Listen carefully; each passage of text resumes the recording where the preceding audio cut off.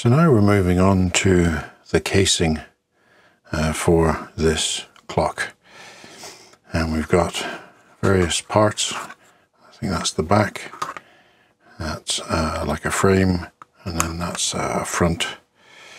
But we also have a piece of white sticker paper, basically. They've actually given us what looks like two of them, but I think we only need one of them.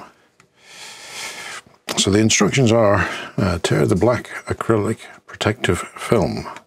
I think that means remove the acrylic film off this black piece of plastic. This is always difficult to get started. Something about the laser cutting process just seems to fuse the edges of this paper. There we go. And if you're gentle, we may be able to get it off in one go.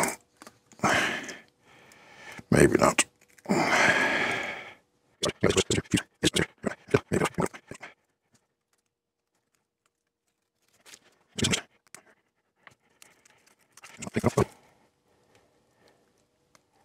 Hooray! So now it says to basically take this sticker. There is two of them here, so I shall very carefully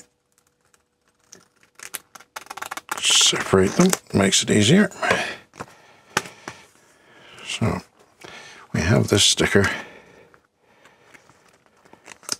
that we have to then put on this. Now, I don't think it matters which way around. I think it is universal. But just to make sure, if we overlay it on this, that seems to work. Okay. That all seems okay. And for that way around, yeah, I think it's pretty much universal. It doesn't matter which way around. What I'm doing first of all, I'm just peeling back a little bit of this backing paper and folding it. So I've just got one edge sort of exposed so that we can align it, hopefully without getting it too out of shape. That seems about right. And we'll just gently press on that. That seems to be all right. And then we can just make our way along.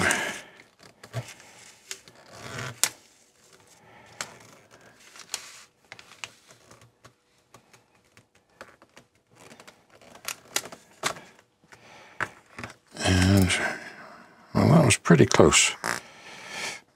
Not quite there, but I think it's good enough.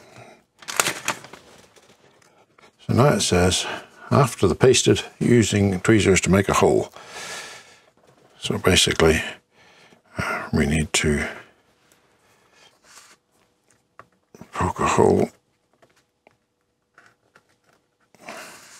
in the 4 screw hole positions.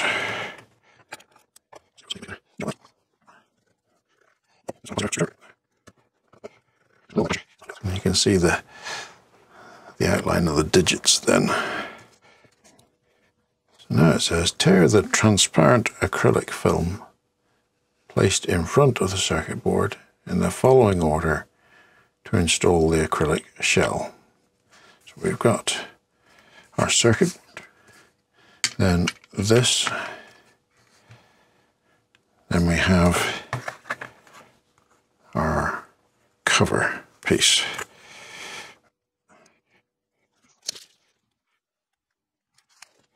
That goes like that. I presume we've got to do the same with the underneath. even though it doesn't actually say so in the instructions.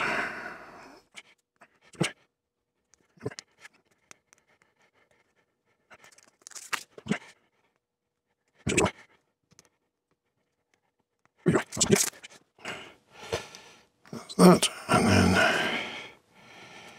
I'm guessing so, no real instructions as to how this goes together, but we have got more than 4 nuts, so I'm expecting that we put these on.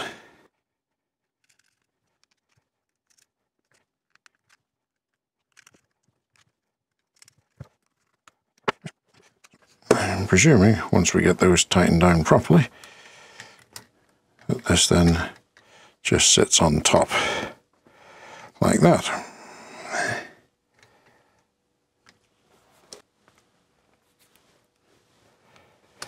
Right, so I found a little nut spinner. I'm just going to just tighten these up.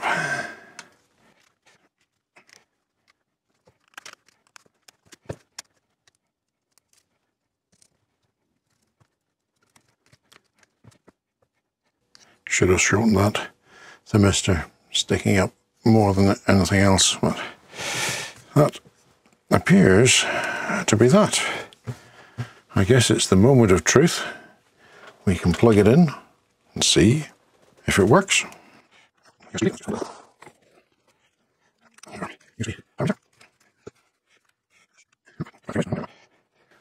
it doesn't take a lot of current there. 60, 70 milliamps, maybe peaks at 100. Let's just turn the video light down. So there's no physical buttons on this. What we do have is 2 touch pads. And so apparently we touch both keys at the same time to enter or exit the menu function list. So time, date, something, alarm maybe. I think that's the brightness. Oh no, it's the LED at the back. If you're wanting that to turn off. So time, let's see if we can set the time. There's minutes. You can even set the seconds if you're wanting to. That'll be an exercise in frustration. So there we go. One funky clock.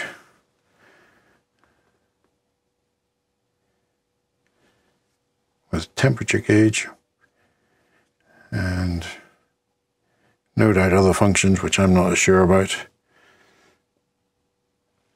and we'll get trying to set that at some other time, I guess.